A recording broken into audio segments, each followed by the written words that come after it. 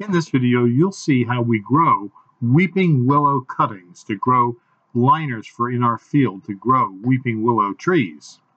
We start with these water spouts that are on the base of this tree that was buck rubbed.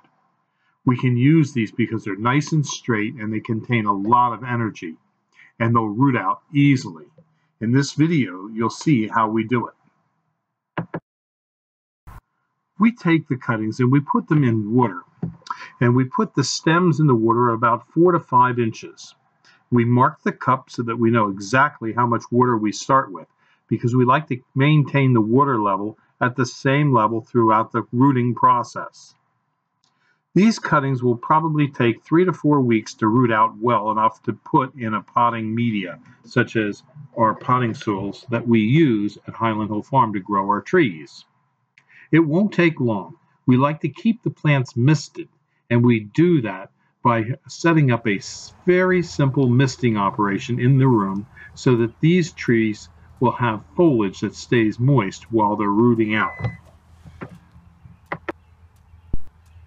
You don't have to spend a lot of money on a misting system to keep your cuttings moist. I do it by allowing a hose to just drip on an elevated platform above where the foliage is located, and thus the splashes come down in a random pattern very slowly over a long period of time, keeping the cuttings very moist. Simple solutions are always better than complicated ones. Additionally, when you're visiting at Highland Hill Farm, ask to see our Indian artifact collections that we have from various properties that we've searched for arrowheads on throughout the United States. And we also have properties where you can go and discover Indian artifacts for yourself. We have properties in Montana, New Mexico, and Pennsylvania, which are rich in Indian archaeological finds.